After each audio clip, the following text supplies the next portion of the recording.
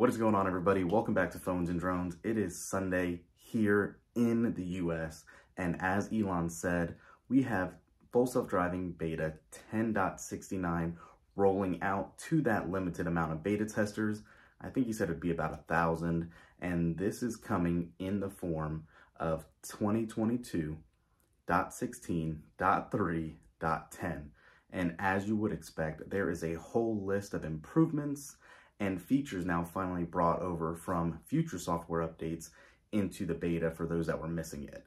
Let's go ahead and jump into it. It's a long list. We'll read through them for you guys. And of course, as soon as we get it on our Model 3 or S, we will actually be able to show you a drive and see how it goes.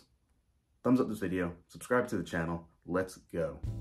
All right, so first things first, again, courtesy of Not a Tesla app, we do have 2022.16.3.10, like I said, and the first note on here is added a new deep lane guidance module to the vector lanes neural network, which fuses features extracted from video streams with course map data.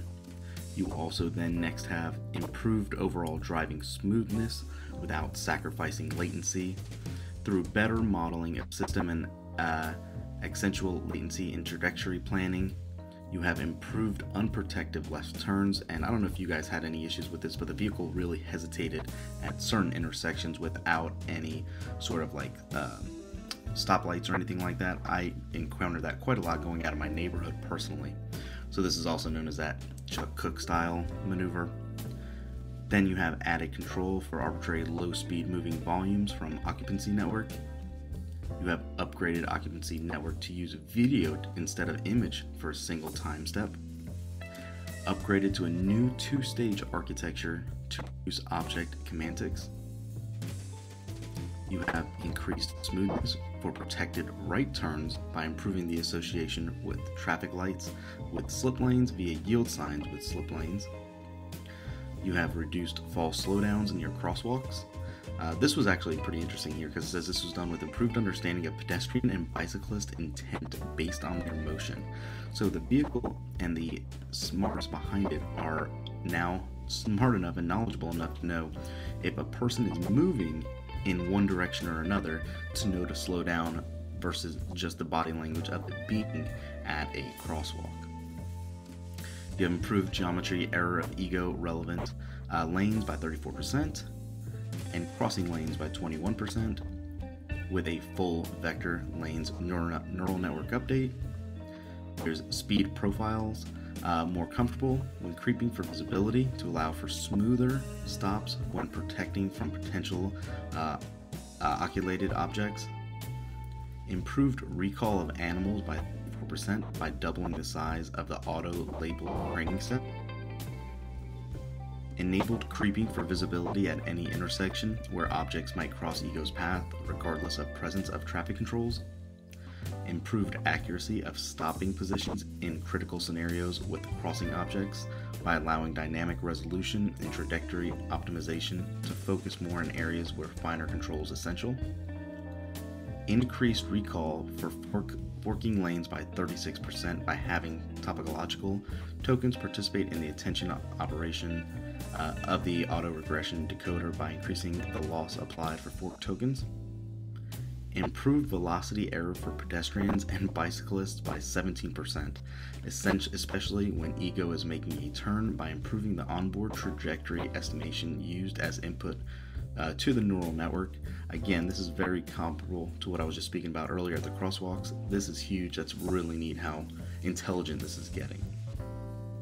Next, you have improved recall of object detections, eliminating 26% of missing detections from far away crossing vehicles by turning the loss function used during training and improving label quality. Then you have improved object future path prediction in scenarios with high yaw rate by incorporating yaw rate and lateral motion into the likelihood estimation.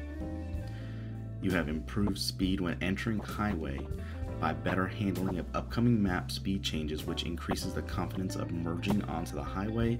So this is now going to take basically in effect when you're merging onto a highway what the future speed limit is supposed to be and adjusting accordingly for that and using it in the calculation.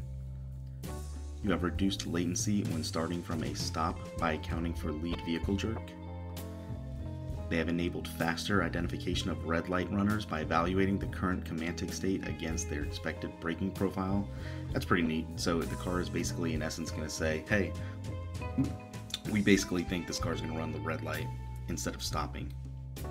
And of course, you obviously can press the video record button at the top to send that little snippet.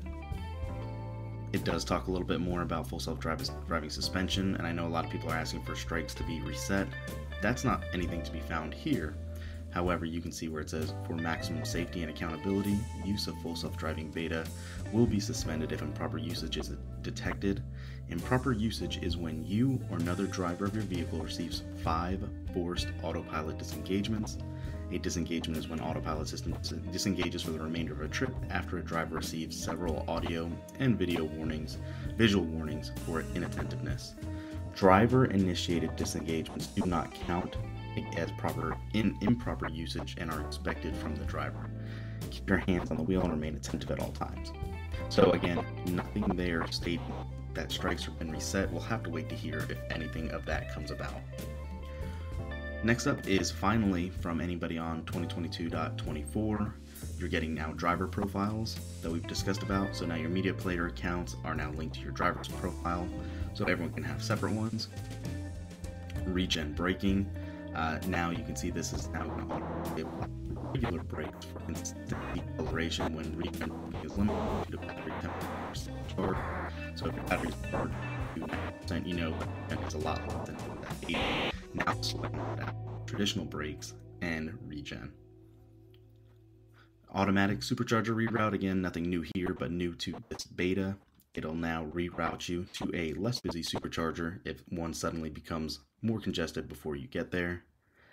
Navigation energy predictions. This has been really clutch on our S. The energy prediction for your route has been improved by incorporating forecasted crosswind, headwind, humidity, and ambient temperature. Pretty neat, more accurate with our range, and a little bit more on regen / acceleration. As you can see in this photo here is showing you what's actually being regen in green, and then actual braking in this grayish part beyond that.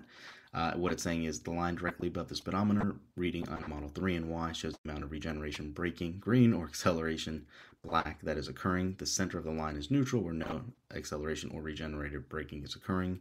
The further line grows to the left, the greater the amount of regen braking is taking place, and the more it goes to the right, more acceleration. Nothing new here, obviously. Heat pump and low voltage battery. You can now view additional information about your car by tapping Controls Software Additional Vehicle Information.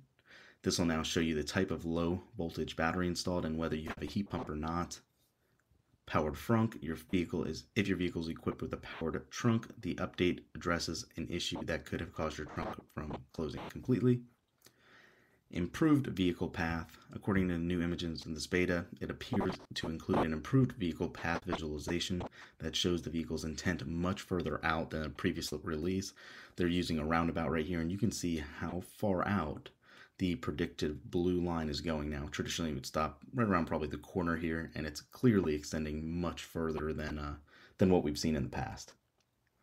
So that was a lot to decompress. That's here. Elon was teasing that it was supposed to be much more of a massive release worth the name of 10.69 for full self-driving, but I don't see anything sneaking on here yet that will make us laugh in regards to that numbering scheme, but maybe something will come about as more people are getting it. But for now, this is the release notes. As soon as we get it in the vehicle, we'll do another walkthrough. But appreciate you guys staying through, seeing this one out. Thanks for watching, guys. We'll catch you in the next one. Peace.